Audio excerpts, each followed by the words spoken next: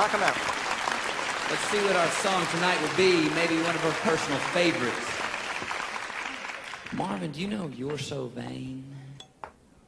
That's not one of my songs. Can you work with me, Marvin? Yeah? Yeah. You walked into the party like you were walking onto a yacht. You had your hat pulled down real strategically over one eye. You had a scarf, I think it was apricot. Strategically tipped below one eye. You had one eye in the mirror as you make sure you had a real cool Gavotte. Gavotte, yeah. And all the girls think that they'd be your partner, they'd be his partner, 'cause he's so vain.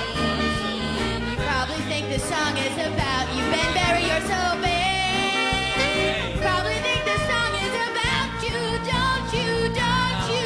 Tone deaf and drunk is not a good combination. You fooled me to win a bet, and you should feel ashamed. Look, you took me to a goddamn Celine Dion concert. You made me miss the big game. Oh, smart guy's a rhymer. Well, do we want everybody to know your love making is lit? Oh, maybe because you named my penis. Yeah, you named my penis. You named my penis after a dame. No, I really think you have to get over that. Come on, you're so vain. So vain. This is the worst thing I've ever heard. But this song's about you. No, because you. So vain.